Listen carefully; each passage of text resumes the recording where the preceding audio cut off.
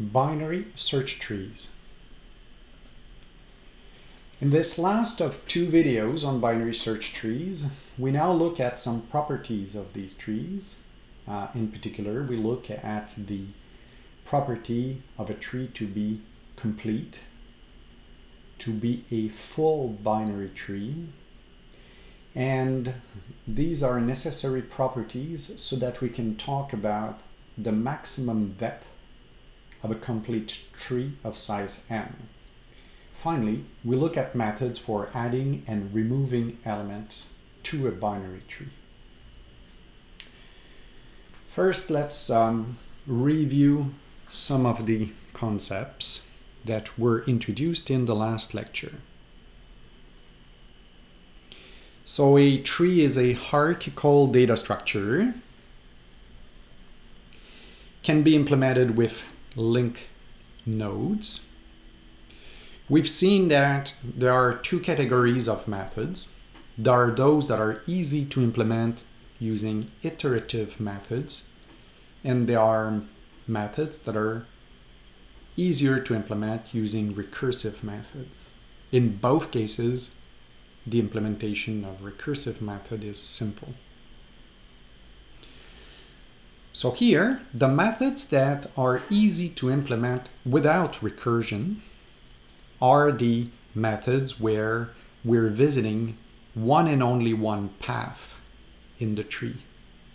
They can easily be implemented using an iterative method. And the case that we looked at was the method contains.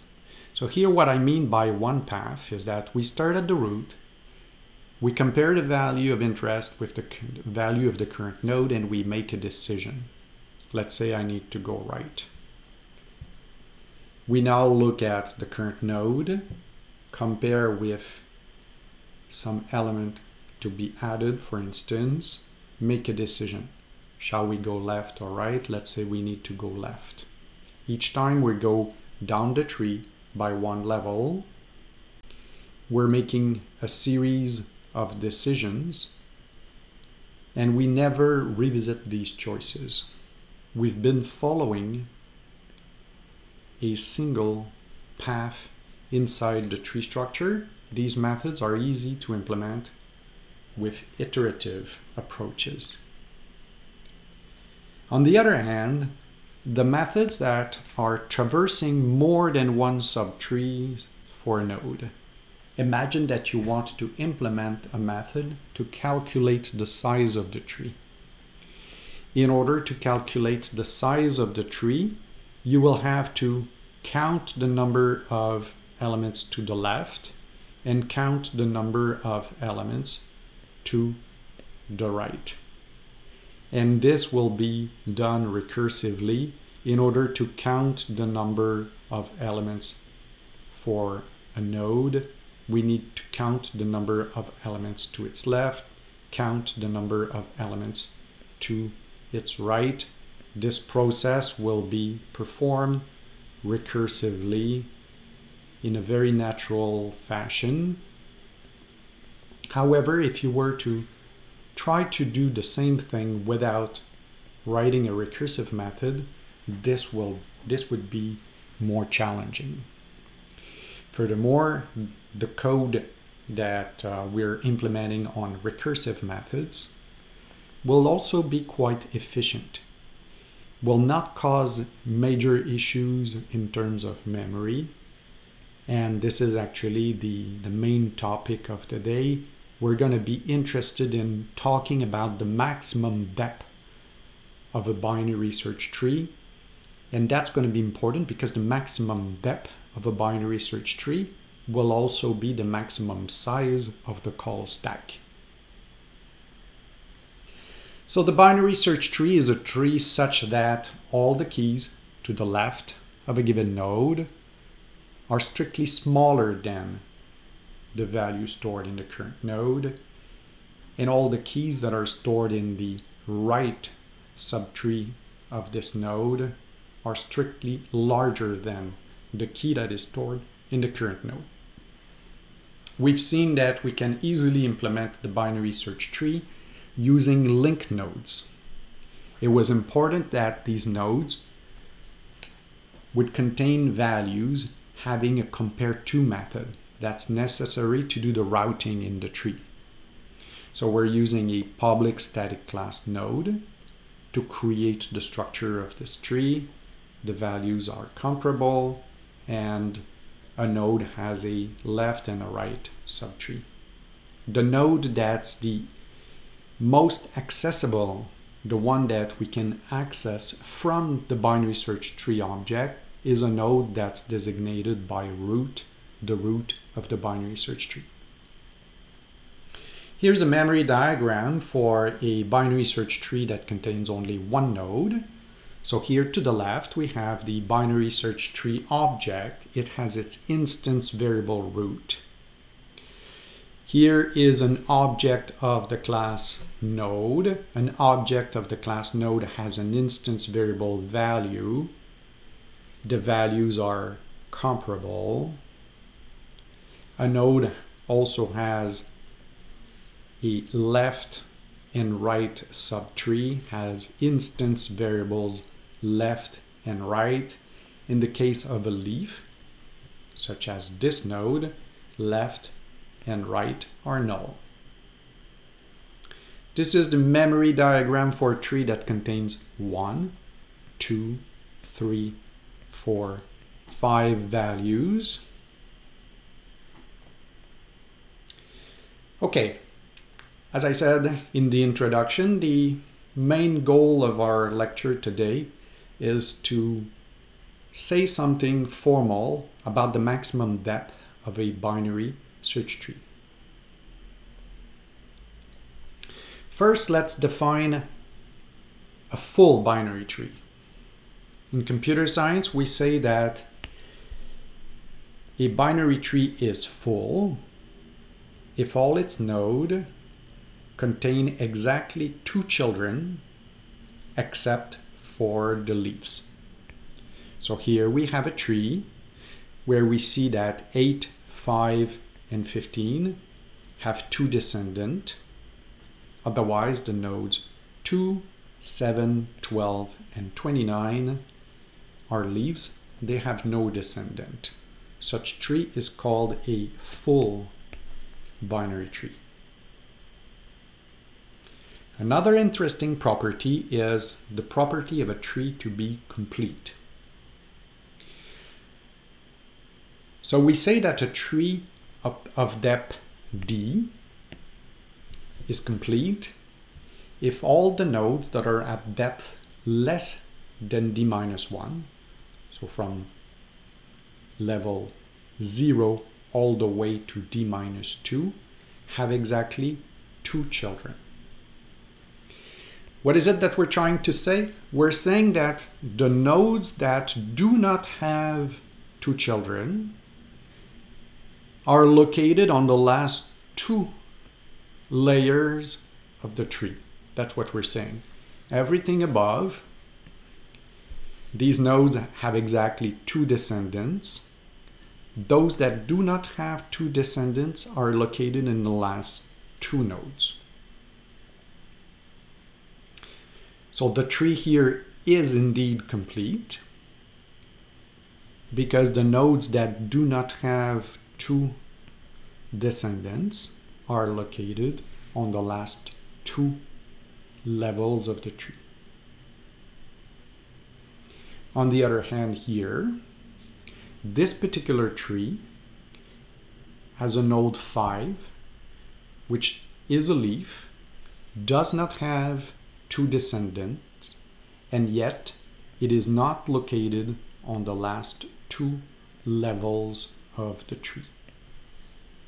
So this tree is not a complete tree.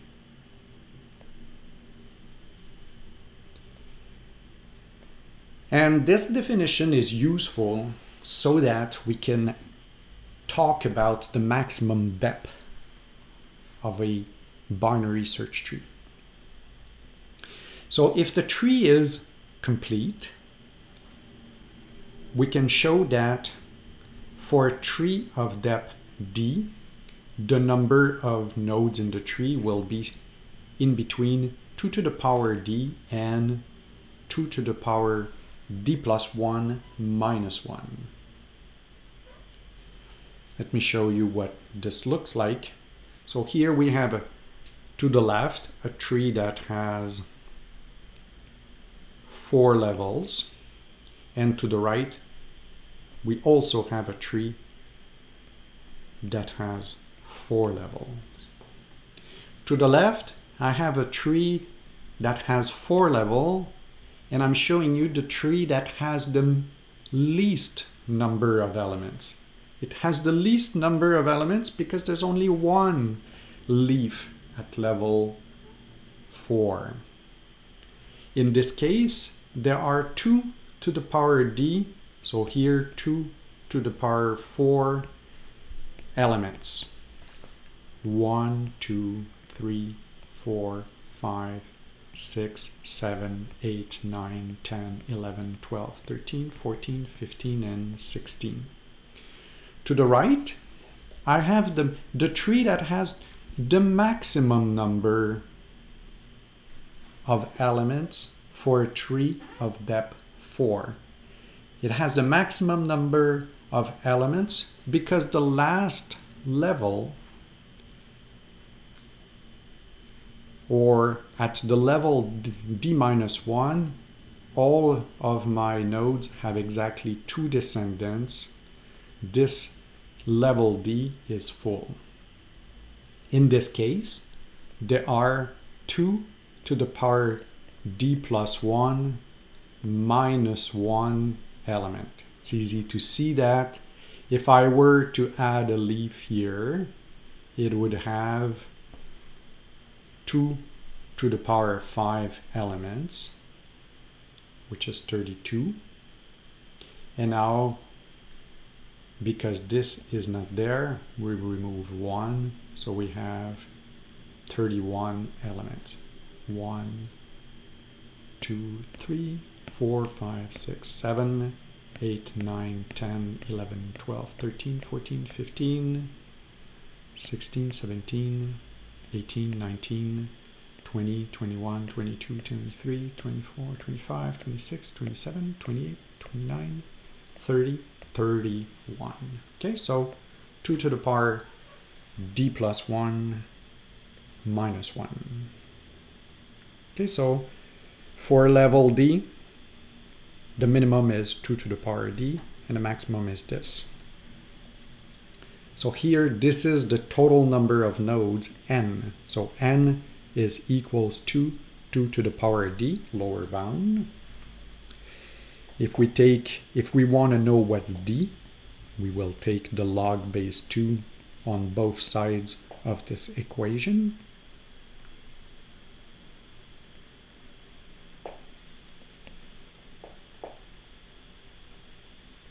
So d is equals to the log base 2 of n. So this is telling us what is d. If I have n elements, then the maximum depth is going to be log base 2 of n.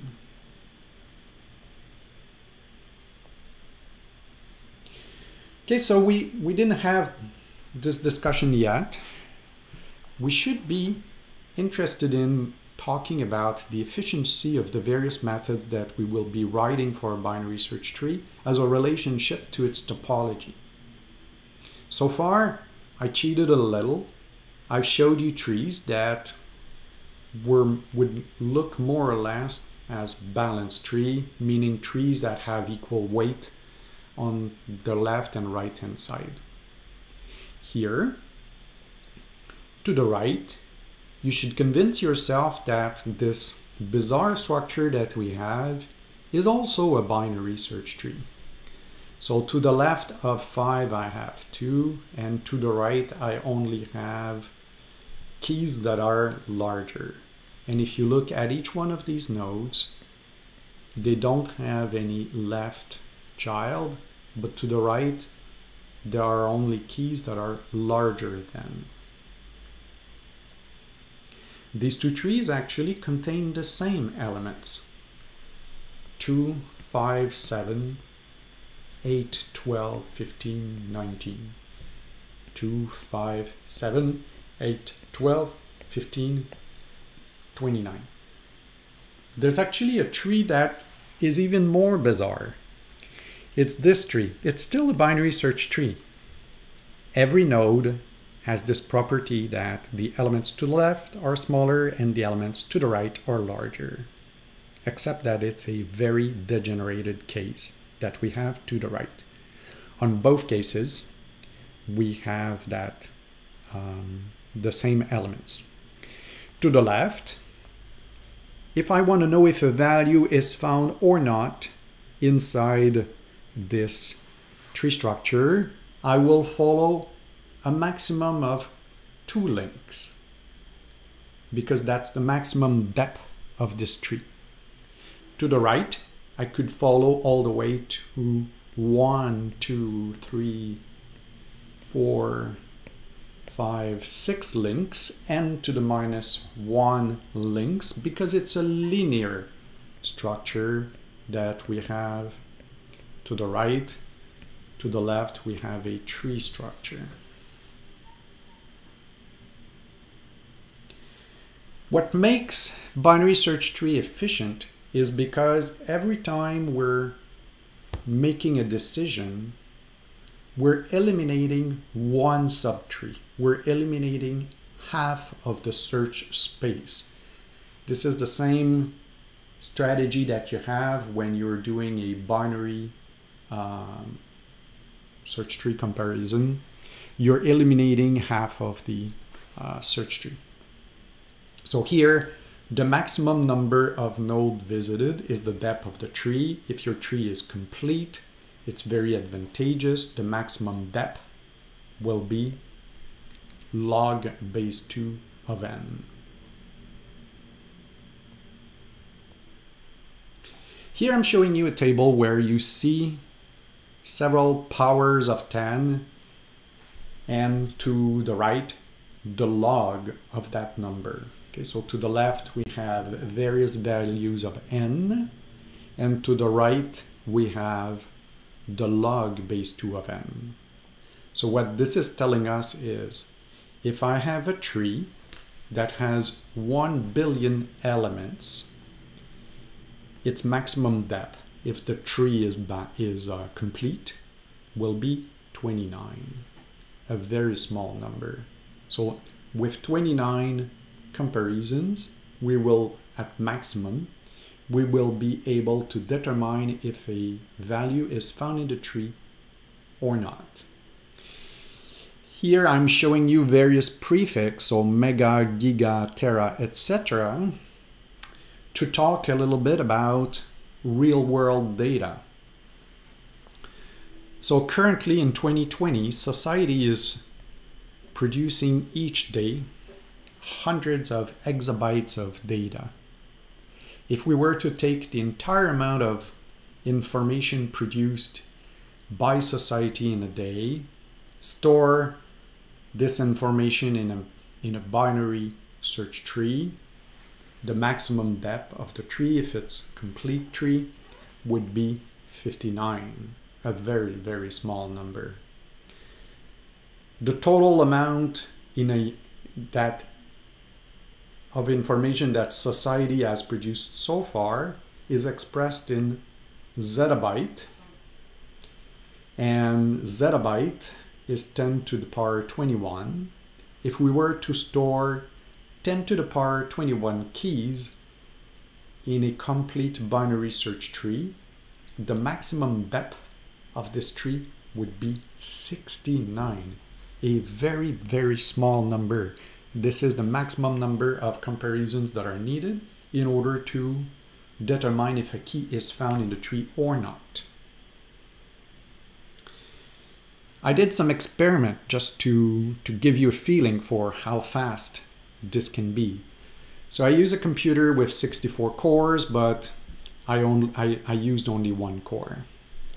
These are somewhat modest Xeon processors, but this is a machine that has quite a bit of RAM, 512 gigabyte of RAM. what I did is I inserted a 1 billion 10 to the power 9 elements inside this tree. It actually took me 3.13 hours to build the tree. And now I did 5 runs, and on average it's taking me 5.765 microseconds to determine if a value is found inside this tree or not. So the time that it takes to determine if a value is found in the tree or not is actually 0.005765 milliseconds. This is ridiculously small. It's a very small amount of time to locate a key inside a tree that contains 1 billion elements. Actually, we didn't talk about a method add. We didn't talk at all about our strategy for adding information inside a tree structure. So let's do that right now. As I'm going to insert elements inside the tree, your job is to find the algorithm that I'm using. So I'm starting with a binary search tree and I'm inserting a line. So line will be the root of this binary search tree. I will now insert fox. The fox is smaller than the lion. I will insert it to the left. I'm inserting a rat. The rat is larger than the lion. You will have understood that I'm talking about the strings, the string lion and the strings rat. So I'm inserting rat to the right of lion. I'm now inserting cat. So cat is smaller than the lion, smaller than the fox. The cat is added to the left of the fox. I'm adding a pig. Pig is larger than the lion, but smaller than rat. The pig is inserted here. We're inserting dog. Dog is smaller than the lion, smaller than fox, but bigger than cat. Dog is inserted here. Finally, I'm inserting tiger. Lion, so the tiger is larger than the lion, larger than rat. Tiger is inserted here. So, what was the algorithm that I used? Have we looked at an algorithm that looks something like this, that looks familiar to you? Did the structure of the tree changed when I was inserting element? Think about what would have been the worst order for inserting information inside this tree. What's the best strategy to insert information inside this tree? So if you need, make a little pause for the video and come back when you have the answers to all of these questions.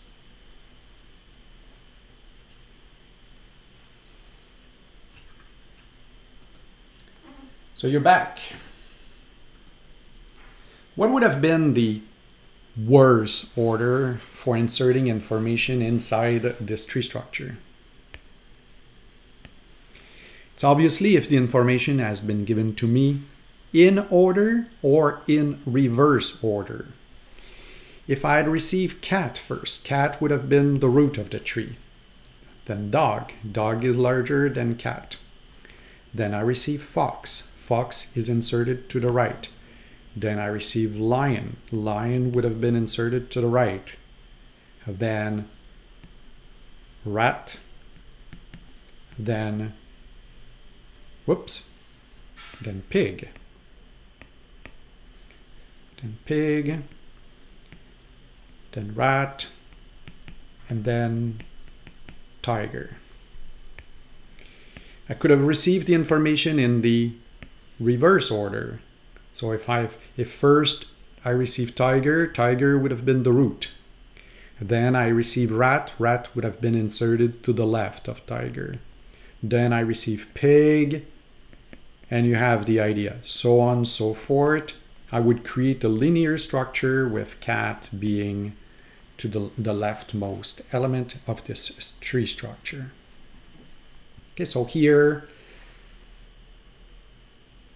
the structure is very unbalanced. It's a very degenerated tree if I receive the information in order or in the reverse order. What would be the best strategy for inserting information? If you imagine that the range of values is this line at the top, you want first to insert the middle element. What would be the next best choice? It would be the center element of the resulting two intervals. And recursively, we would be adding the center elements for all the new intervals that are created. That would be the best strategy for creating a tree that would be balanced, where the weight of the left and the right subtrees are approximately the same. So here, what was the algorithm that I used to insert information? What algorithm do you know that looks very similar to the algorithm for adding information? Let's add a frog to our tree. Where would you add this new value? So frog is smaller than lion, so certainly I would go to the left of lion. Frog is larger than fox. If frog was found inside this tree structure, it would have to be to the right of fox. But the instance variable right of the node containing the value fox is null. We found the insertion point, create a new node, make it current.right, designating this new element. Okay, so this is very similar to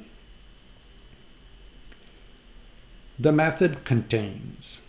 The idea is to locate where the element would be and to insert. We will always be replacing a null value by the reference of a newly created object. Okay, so I've selected here the method contains that's iterative. So what we're doing is, as long as we're not done and current is not null, let's compare the value of interest to current.value. If the value of the test is 0, element and current values are equals, there's no need to insert. If element is smaller than value, then we need to look in the left subtree. This is here where if current dot left is null, the element is not present, and its natural place is to be the left child of current.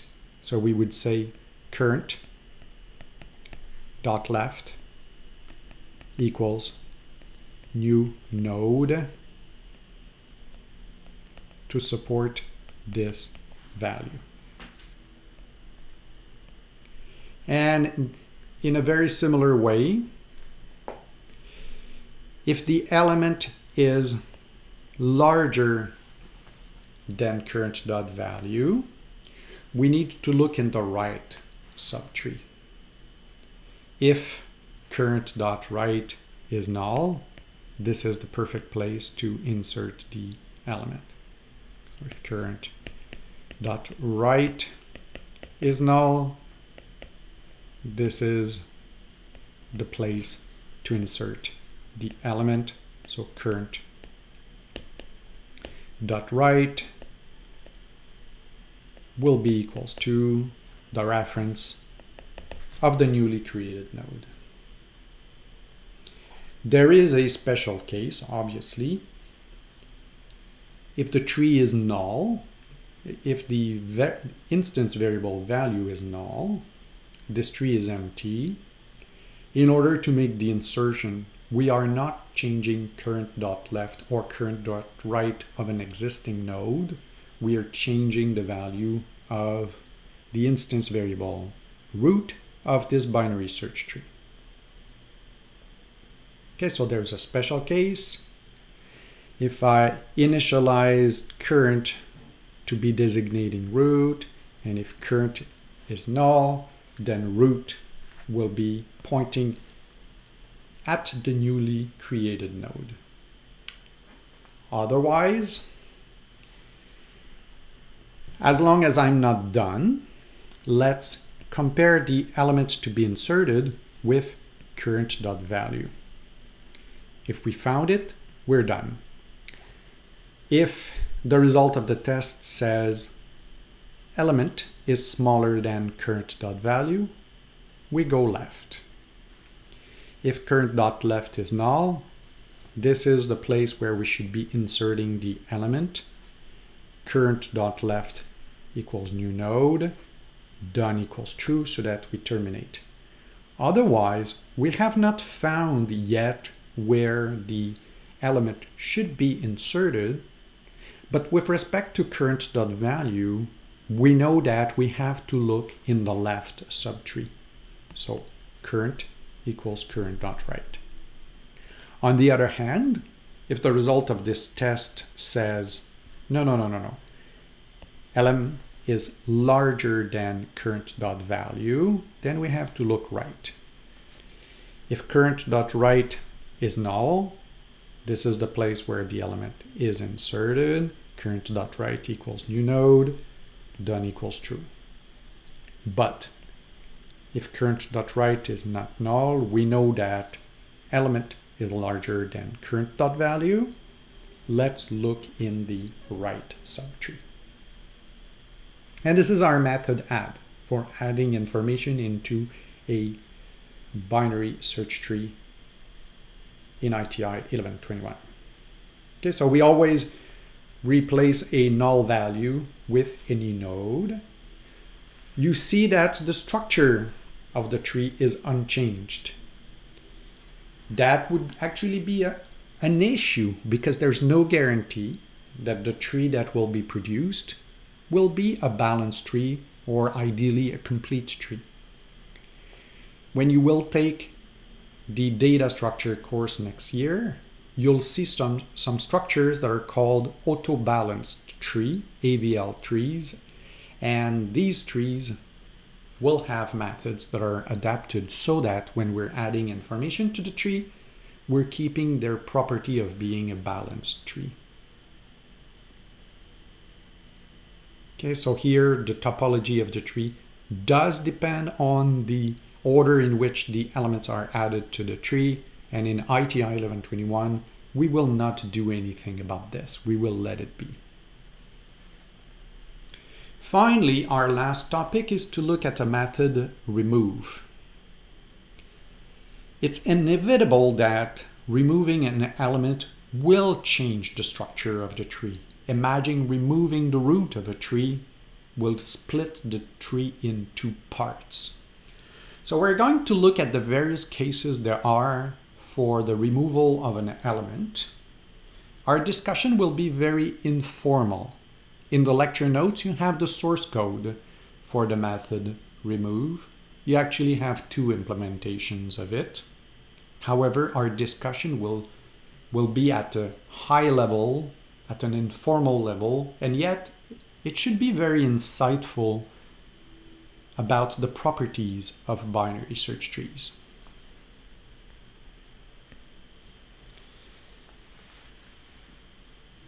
So we're going to find different cases that can be resolved easily, and then we will express the more complicated cases in terms of these simple cases. Look at the tree.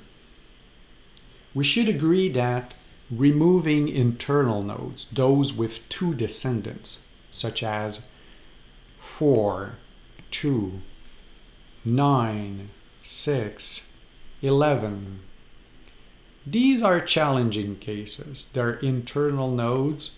Removing them will be challenging. So we're left with nodes that are leaves and nodes with 1 descendant. Let's focus first on the case of removing a leaf. You will agree with me that it's trivial to remove a leaf. If I have a reference variable parent pointing at the parent of a leaf, in order to remove the leaf, I simply have to say parent dot right equals null in order to remove the right subtree, or parent dot left equals null in order to remove the leaf that's to the left compared to the node designated by parent. Okay, so removing a leaf is easy. Okay, let's remove the drawings.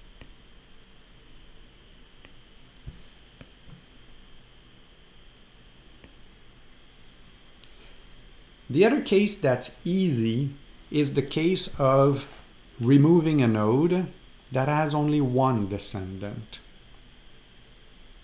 If I want to remove the node 7, so if current is designating the node 7, and that's the node to be removed. If my code has a variable called parent pointing at the parent node, then I simply need to write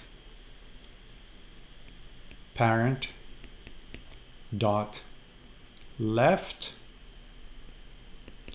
equals to current dot right in order to remove. So like this. What's going to be very important in this entire discussion is that all the operations that we're performing on the tree, they have to preserve the property that this is a binary search tree. Otherwise, we're losing all the benefits the method contains can no longer be implemented in a time that's proportional to the maximum depth of this tree. Okay, so here, removing a node with 1 descendant is easy. Okay, let's clear again the screen.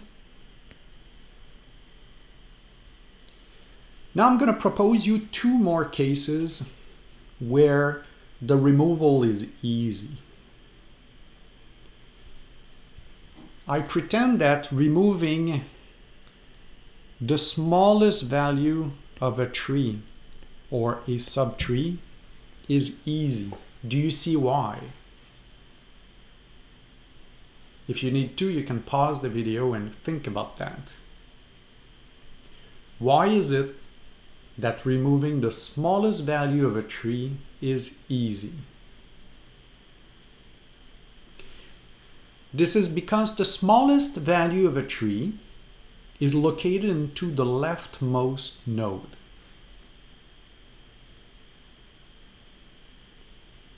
This element cannot have a left child. Makes sense. If there was a left child, the key stored in that node would be smaller than current dot value. So current was not designating the smallest value. So the smallest value is located into the leftmost node.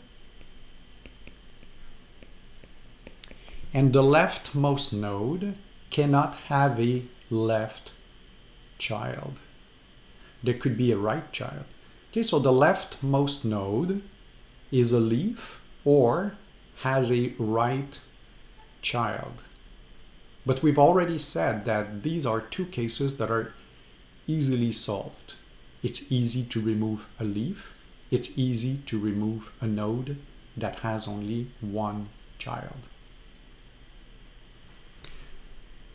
The other case that I pretend is easy to solve. Whoops, I went one step too many. So I'm clearing the screen again. Removing the largest value of a tree, or similarly, the largest value of a subtree, is easy. This time it should be obvious. The largest value of a tree or a subtree is the rightmost node. It's the rightmost because if this node had a right child, the value that is stored in that node, if the tree is a binary search tree, the value would be larger.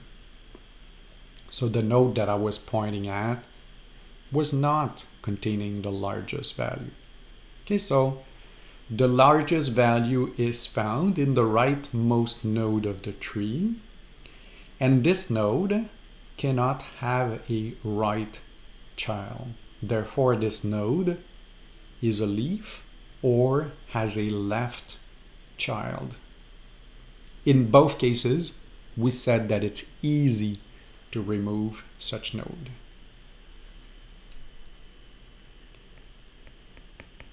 We're now ready to tackle our last case, the case which is the most challenging, the case of removing an internal node. And for this, let's take the example of removing the root of the tree. Okay, the work would be the same if we were to remove any of the other internal nodes. If you need to, make a pause of this video and think, how can you remove the root in such a way that you preserve the property of this tree to be a binary search tree? So for instance, think about promoting 1 to be the root of this tree. That doesn't make any sense. I now have to the left keys that are larger than the root. The resulting tree is not a binary search tree. So that's not a good strategy. What would be another strategy? Could be tempting to connect the left subtree underneath the leftmost node of my right subtree. Would be very tempting to do so because that would preserve the property of being a binary search tree. This has a major drawback. Do you see it? The major drawback would be that very rapidly this tree would have an unbalanced structure. It would become very unbalanced very rapidly. As we would be removing nodes, the tree would look more like a linked list than a tree structure, we would lose this property that finding an element is efficient. Okay, so again, that was not a good strategy. That was a dead end. Let me help you a little bit. Let the top diagram here represent the interval of all the values that are found in the left and the right subtree. If you were to promote only one value to become the new root, which one would that be? And there would be two choices for that. Let's first start by looking at the right subtree. If you were to promote only one value to be the new root of the tree, there's only one candidate that makes sense. It's the smallest of all the values that are in the right subtree. That's the only valid choice. Let's write these values at the top here so that you can see better. So the values are 7, 8, 9, 10, 11, and 12. If you were to promote any other value than 7, then you would lose the property of being a binary search tree. You would have to the right of the root values that are smaller than. This tree would no longer be a binary search tree. So the smallest value of all the values that are larger than the root is the best choice. Furthermore, it's going to be easy to remove that element because it's the leftmost element. The smallest value of the right subtree is the leftmost value of the right subtree. This node will either be a leaf or a node that has a right subtree. And we've already concluded that it would be easy to do. So here we would remove 7. 8 becomes the left subtree of 9. 7 is our new root. There's a mirror strategy. If we actually were to consider the elements to the left of the root, so we have 1, 2, 3, 4, and 5, there's only one element that can be promoted to become our new root. It's the largest of all the values to the left. It's the only one that will preserve the property of being a binary search tree. Any other values, make the promotion of 3 here, it would mean that we would have 4 and 5 to the left of the root of this tree. This tree is no longer a binary search tree. So the only logical choice is to remove 5. But 5 is the largest value of the left subtree of the root. If it's the largest value, then it's easy to remove. It's the rightmost element of the left tree, of the left subtree. Removing 5 will be efficient. 5 cannot have a right child, otherwise it would not be the rightmost value. So we would remove 5, it's a leaf, it becomes the new root. Okay, and that, in a nutshell, that's the strategy for removing elements from the binary search tree. That's the strategy that I'm proposing you in ITI 1121. And that concludes our topic. That's the last method that we wanted to look at for ITI 1121. I'm showing you two implementations inside the lecture notes. So what we have seen about binary search trees is that they are efficient data structures such that for every node of the tree, all the keys located in the left subtree, these keys are strictly smaller than the key in the current node. All the keys that are located in the right subtree are strictly larger than the key that is stored in the current node. That is the important property so that we can efficiently search this data structure. So with that, I want to wish you all the best for your final examinations. And that concludes ITI 1121.